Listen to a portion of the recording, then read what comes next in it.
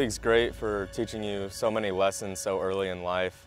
The first thing is teamwork. It's really the first time a lot of us got to work in a group and work toward a common goal. And I think another one is how to deal with failure, because none of us are that good at baseball when we're 6 or 7 years old. I struck out a lot, I know that. I gave up some runs on the mound, but it's just kind of that innocent love of the game that keeps you going, and as long as you're having fun, that's the whole point. It's awesome having kids out here all the time, watching us play, asking for baseballs, because just 10, 11 years ago, that was me, sitting at UNLV in Vegas, asking for baseballs, and it's a lot of fun. It's really cool for us. We enjoy it, and the responsibility of being a role model, as long as you do the right thing, play the game hard and have fun, it's really easy to do.